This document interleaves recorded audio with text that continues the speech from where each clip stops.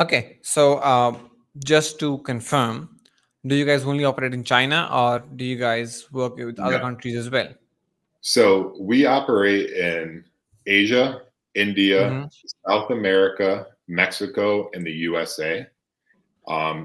Based on the location of the factory location is going to be based on the client, on what their product is, the budget they have in place. Maybe they have specific requirements. Maybe it does have to be a USA made product and it has to be all 100% USA made material. So it's all based on their requirements. And also there's only certain countries that you can source certain material from. So it's needed to be able to diversify this manufacturing like this.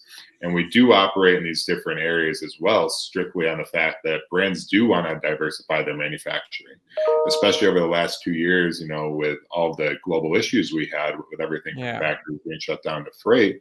A lot of people got scared working in China and they wanted to move out of China and go to India.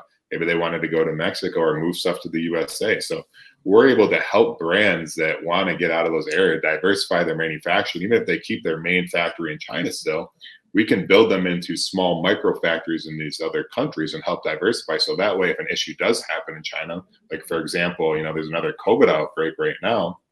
So Shenzhen is shut down. A lot of factories aren't operating. So if something like that happens, we say, hey, it's okay. We diversified your manufacturing. We're over in this region in China right now, or maybe we're over in India doing this. So we can eliminate that. You don't need to worry about your product. We still have a backup solution for you to help fill that bottleneck in your supply chain. Got it. So again, that's something that a normal person who's sourcing for Amazon brand does not have the time to do at all, pretty much. So